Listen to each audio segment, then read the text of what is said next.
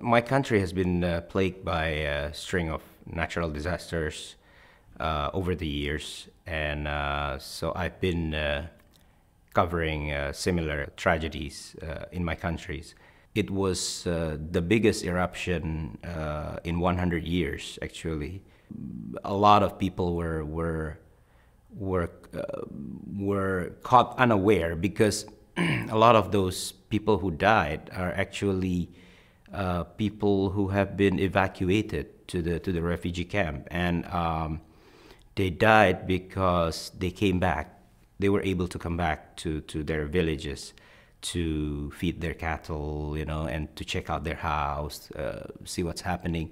And I think no one knew that it could reach that far. The safety radius was just at that moment. The safety radius was supposed to be only 10 kilometers. So everyone thought that if they were like further than that it was safe. So those who died were actually there to just pick up their stuff and just to feed their cattle. So it was very unfortunate. I mean, for me it was very sad. It was very sad to see those deaths, because it could have been. I felt like it could have been prevented, but yeah, I think it was a difficult situation. The area, Yogyakarta and the Central Java area is where the famous Borobudur temple, Buddhist temple, and it's one of the seven wonders of the world. And the old civilization actually there was Buddhist. It was a Buddhist civilization.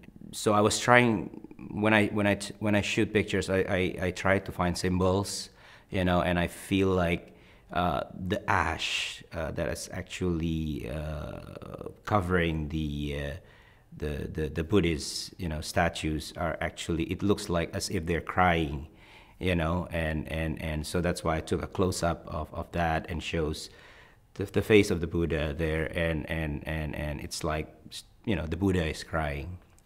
I take risk, but I try to calculate my risk. I will try not to push my luck.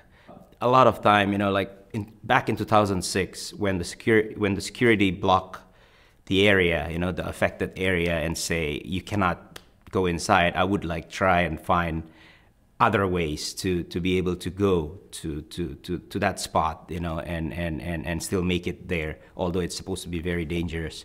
And this time I listen to the security when they say you cannot go inside, so I don't push it, because it's like, it's just not worth it. It's nature. It's not like you can hide from someone who's shooting, it's like nature. You never know when it's gonna come and just hit you. I still took risk, but knowing that the rescue team, they're there and they know what they're doing, they're experienced, and they can pick up the signal from their radio, like if an eruption is about to happen, they somehow can pick up the signal, they know it's about to erupt, and usually they would they would be the first one to run. As you can see on one of my pictures, they were running. They were running away actually from another eruption while they were evacuating, and so what I did was I took a picture of them running first, and then I ran.